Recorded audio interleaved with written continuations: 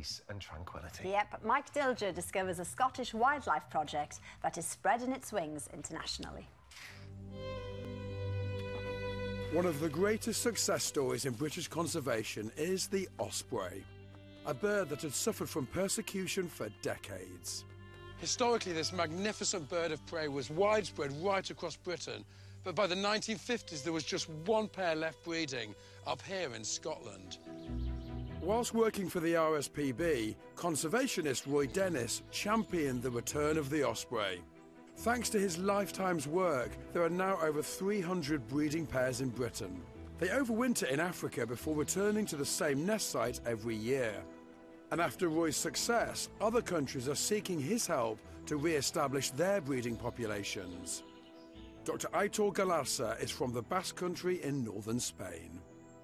Well, in the north of the peninsula, they disappeared many years ago, probably due to persecution and habitat destruction. And now we have ospreys passing through the Basque Country every spring, every autumn, many ospreys, but they don't breed there.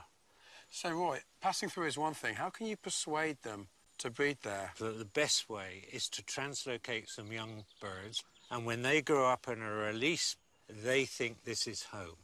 And after their years in Africa in the winter, they will come back there and they will choose that as the place to breed. And that first step will create an Iberian population of breeding ospreys. Ospreys are doing extremely well in Scotland, so by taking a small number of Scottish chicks to northern Spain, should make the overall population in Europe stronger. Last year, under special licence, Roy successfully sent 12 Scottish osprey chicks to the Basque Country. And this year, he's doing the same. Having already collected 8 chicks, he's about to get the 9th. See on this tree here? And that's a very typical natural nest. It's been used for 7 years or something like that. The chicks will be brought down by Ian Perks, an expert tree climber and bird handler. Ospreys can have up to 3 chicks, but there are only 2 in this nest, which are about 3 weeks old. Would it represent a problem if you were to take one away? That's reducing it by 50%. No, I don't think so. With this sort of work, we have to be, professional. But some of the nests we go to, we find the chicks dying and parents just push them to one side. So loss of chicks is kind of natural. So we'll take one of the chicks to Spain for the project. The other chick will be there, the parents will come back, and that chick will just get more food. We've got the female circling overhead. She's not on Julie Wood? No. And as soon as we walk away, she'll come and perch in her favourite perch or go to the nest. Both chicks are removed, and Roy first needs to check them over before deciding which one to choose. Look at that! It's beautiful. It's just a perfect size. It's actually gorgeously feathered, hardly any down. They're both males. Is it important whether you take males or females? I prefer males because they're more likely to come back to the Spanish release site. And if the males start to breed, they attract females to stop and join them. Once the chicks are measured and weighed, Roy makes his decision. Well, this one's quite aggressive little guy. And they're both perfect for the size we want, so I'm happy with either. I just think that one is a bit more feisty, so I'd rather have the quieter one.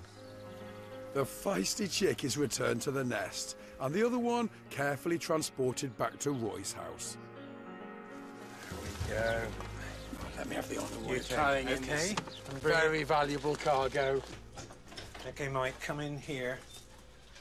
Now, if you put the box on there. Oh, Roy, look at that. These 2 I got earlier, and I'm going to put them in with those 2. Most people have cars or junk in their garages, Roy. You have osprey chicks. Are you happy these birds are looking in great fettle and ready for Spain? These are great. The eye is the most important thing. These birds have got beautiful eyes.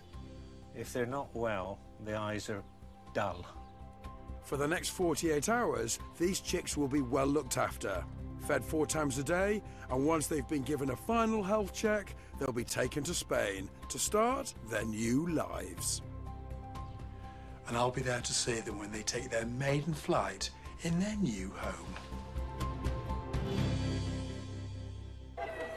And you can see how the ospreys find expats.